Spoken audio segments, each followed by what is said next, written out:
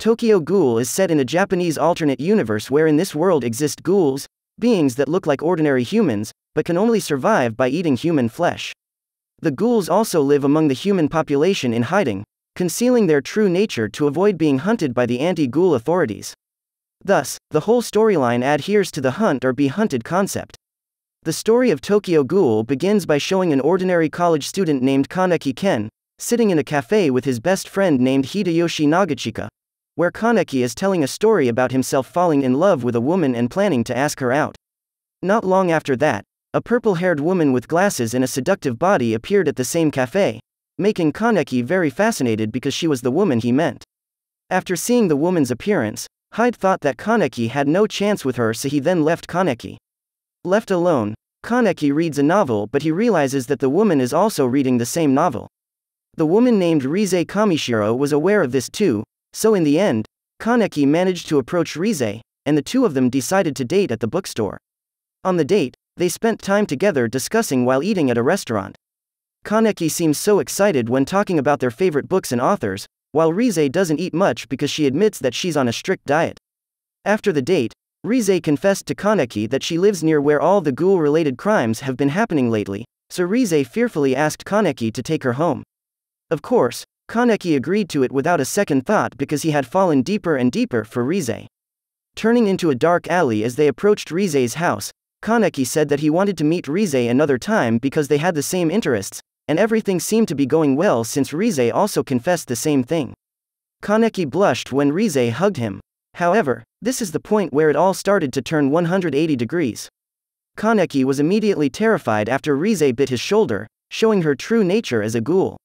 Apparently, Rize had been targeting Kaneki from the start not as a partner, but as a meal. While Kaneki fled in terror as his life was in danger, Rize attacked Kaneki with her kagune with such sadistic glee and cornered him at a construction site. After Rize stabs him, Kaneki was in critical condition and almost dies. However, Rize was crushed by a falling steel beam before she can eat him. Due to this incident, Kaneki was taken to the hospital in a state of near death. But unbeknownst to him, Kaneki was able to recover because the doctor had decided to transplant Rize's organs into his body. Kaneki looked fine physically, but what surprised him was that he didn't have the appetite to eat any food. He even threw up the food he really liked before. What's even more strange is that Kaneki actually felt unable to control himself when he saw the crowd of humans in front of him, as if there was a strange feeling inside him that wanted to eat humans. Apparently, Rize's organ transplant has made Kaneki turn into a half-ghoul human. Kaneki at first could not accept this fact by trying to stab himself with a knife, only to break the knife, which indirectly confirmed that Kaneki had now become a half-ghoul human, marked by only one of his left eyes changing. Kaneki, who is experiencing a mental breakdown, then wanders the street while fighting his craving for human flesh. Kaneki chases after a delicious smell that reminds him of his mother's cooking but is horrified to death that the scent is coming from a human corpse being devoured by a ghoul. The ghoul was about to share the food with Kaneki, but he was killed by a ghoul named Nishiki Nishio. Nishiki was angry because he felt that the ghoul and Kaneki had entered his territory without permission and intended to attack Kaneki next before finally his plan was thwarted by the arrival of another ghoul named Toka Kirishima. Toka herself was an employee at the Onteku coffee shop where Kaneki met Rize for the first time, who recognized Kaneki as the person who was with Rize. The fight between Toka and Nishiki ended quickly after he ran away. Kaneki continues to struggle to fight his hunger by emphasizing to himself that he is a human, but Toka, who is bored and annoyed with Kaneki's attitude, finally puts meat in his mouth, before it was spit out by Kaneki because he wanted to maintain his humanity. A few days later, Kaneki returned to school with one eye closed, where he met Hyde, who asked him to meet his senior. When they arrived, it turned out that the person Hyde was referring to was Nishiki, so Kaneki decided to accompany Hyde wherever they went so that his friend would not be eaten by him. Kaneki's guess was right because Nishiki suddenly kicked Hyde unconscious and then attacked Kaneki until he was cornered. But when Nishiki was about to eat Hyde, Kaneki surprisingly awakened his kagune for the first time and fatally attacked Nishiki. Because at that time Kaneki had been possessed by his ghoul soul, Kaneki almost ate his own best friend. Luckily, Toka appeared again and stopped the uncontrollable Kaneki. When Kaneki woke up and regained consciousness, he was already in Onteku. It turned out that it was Toka who had brought Kaneki and Hyde to Onteku to rest and heal themselves. Onteku's manager, Yoshimura Kuzein, offered Kaneki to join the Anteku group, which is a sanctuary for ghouls like Kaneki. Apart from that, Anteku also guaranteed food for the ghouls not by killing, but by taking it from dead humans, in exchange for them having to work as employees at Anteku's coffee shop. Kaneki also agreed to this and officially became part of the Anteku group. As days passed, an anti-ghoul squad known as the CCG frequently patrolled and hunted the ghouls in District 20 where Anteku's group was located. The CCG itself stands for the Commission of Counter-Ghoul, consisting of humans to fight the ghouls. They use a tool called Quinky to deal with the ghouls, where the Quinky itself is made from the kagune of a ghoul. Therefore, every evening Kaneki is taught self-defense techniques by Yomo Renji, Toka's uncle, so that one day when Kaneki meets CCG, he will be able to put up a fight against the organization. Apart from that, Kaneki also wore a mask covering his face so that CCG would not easily recognize the faces of the ghouls. The mask was made by a ghoul named Uda, who also explained the difficult lives of Toka and other ghouls who live in association with humans. One day, Anteku was visited by a strange man with a neat appearance named Tsukiyama Shu. At first, Tsukiyama only came to stop by, but he immediately acted strangely after seeing Kaneki, where he seemed to sniff Kaneki, making Kaneki feel horrified. But it wasn't long before Tsukiyama left, whereupon he at home began to show his true self. It is known that Tsukiyama is actually a food lover, and the reason he sniffed Kaneki earlier was that Tsukiyama was attracted by the scent of Kaneki as a half-ghoul human. A few days had passed since Kaneki's meeting with Tsukiyama, and suddenly Kaneki got a letter from Tsukiyama that was in Anteku's window. The contents of the letter were that Tsukiyama wanted to invite Kaneki to have dinner together at his place, which Kaneki ignored at first. But after learning that Tsukiyama was holding a woman named Kimi hostage, Kimi turned out to be Nishiki's girlfriend who knew Nishiki's status as a ghoul and also accepted ghouls' existence as long as they didn't hurt those closest to her. Kaneki intends to come to save Kimi, regardless of what Nishiki previously tried to do to his best friend, Hyde. Tsukiyama intends for Kaneki to eat Kimi, while he will eat Kaneki as his ultimate meal. As they fight, Tsukiyama overpowers them both, knocking even Nishiki out. When Tsukiyama approached Kaneki, that's where Toka came to help Kaneki. Even though his eye is injured, Tsukiyama instantly heals and counterattacks so that they are all overwhelmed because Tsukiyama is too strong for them. In this situation, Kaneki asked Toka to eat some of the meat, and it was at that moment that Toka's strength recovered so she could continue her fight against Tsukiyama. In the end, Tsukiyama was defeated, and Kimi was saved. After that incident, Nishiki finally decided to join Anteku. A few days before the Tsukiyama incident, a woman named Fueguchi Ryoko and her daughter, Fueguchi Hinami, came to Anteku to ask for protection because recently her husband's place of residence and workplace was unsafe and had become the target of the CCG. While in Anteku, Hinami was always accompanied by Kaneki and Toka and even considered Toka as her own older sister. Meanwhile, after the Tsukiyama attack incident on Kaneki, CCG members suddenly came to Ryoko's husband's place, and they were Amon Kotaro and Kureo Mado. Without mercy, Mado immediately kills Ryoko's husband in a very vicious manner with his ability. One day, Hinami asked her mother to accompany her to buy a book at a bookstore. But not long after that, Hinami suddenly smelled her father's scent and headed straight for him because she had missed him so much because they hadn't seen each other for a long time. Arriving at the place, it turned out that what was there was not his father, but two men in suits who were none other than Amon and Mado. Hinami was really scared to see them, and so was Ryoko, who had just come after her daughter. Understanding the situation, Ryoko immediately told Hinami to run away, so Hinami then ran away to ask for help. Hinami coincidentally meets Kaneki on the way and asks him for help in saving her mother. But when he got there, Kaneki couldn't do anything against the two first-class investigators, especially when he didn't wear a mask to hide his identity from them, which could have endangered the other Anteku members. Kaneki could only cover Hinami's mouth and eyes so that Hinami would not see her mother when she was killed and decapitated right in front of their eyes.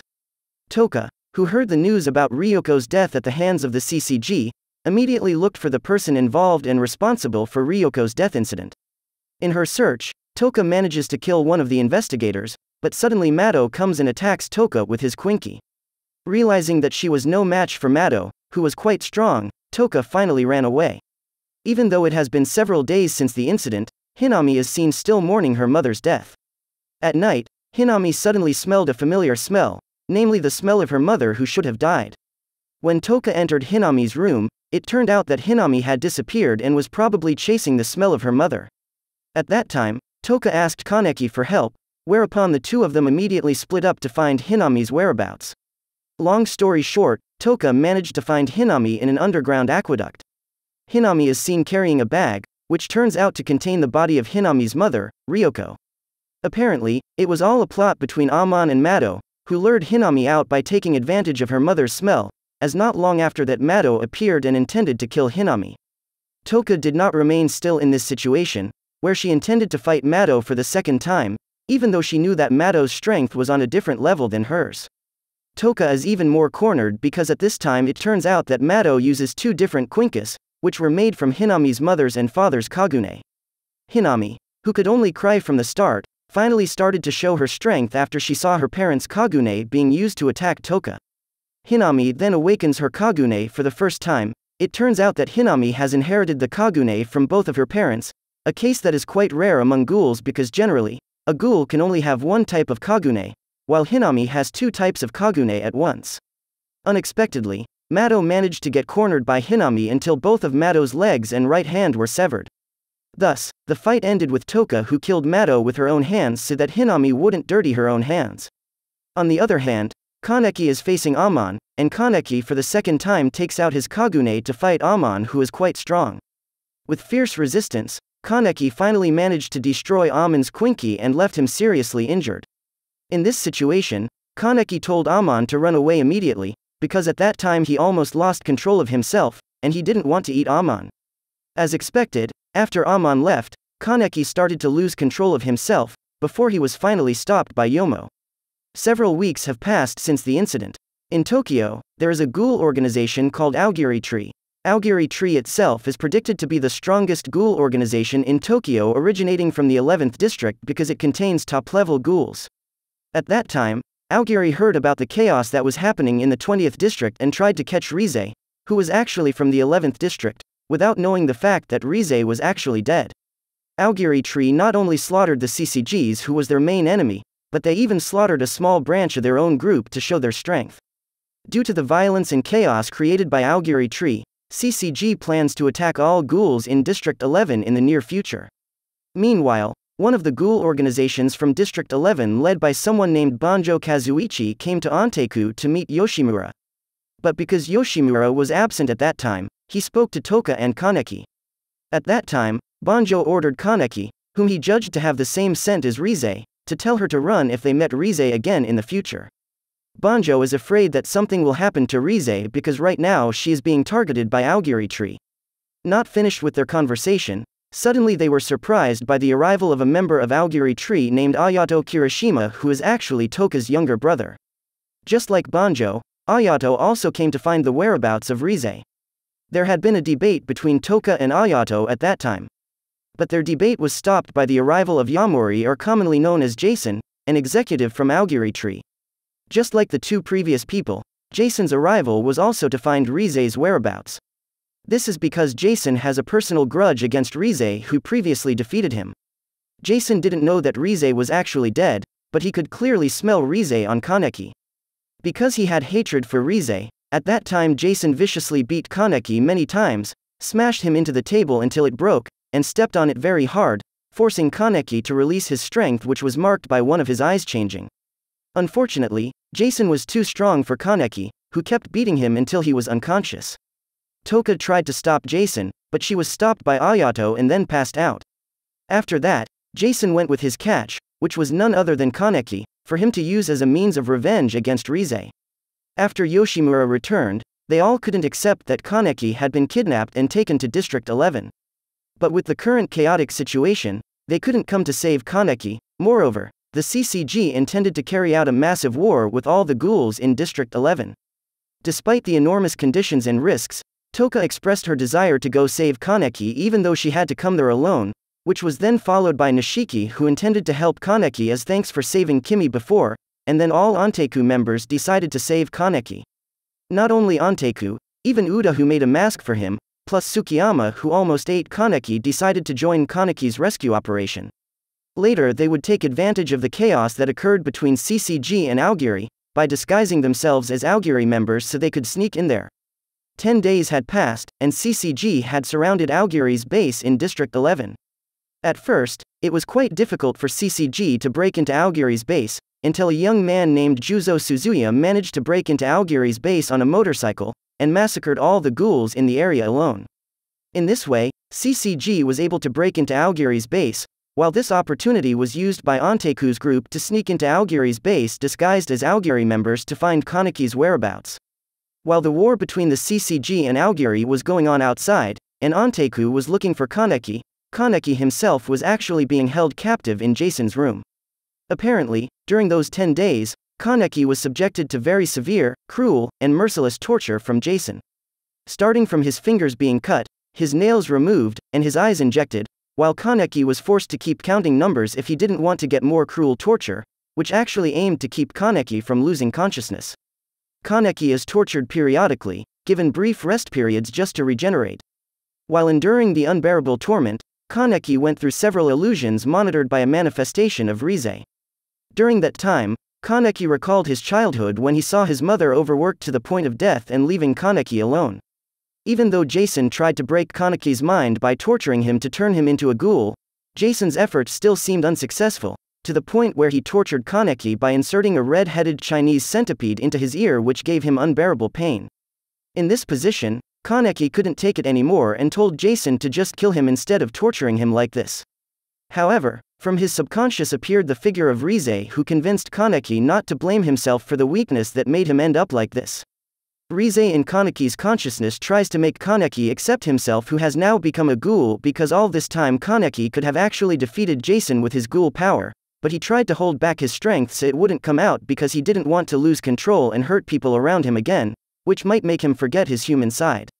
But because of the cruel reality of this world, where the weak will be oppressed by the strong, and one day what is important to Kaneki will be taken away from him, that's where Kaneki finally accepts the fact that he is a ghoul, and says that he will change this cruel world with his power as a ghoul.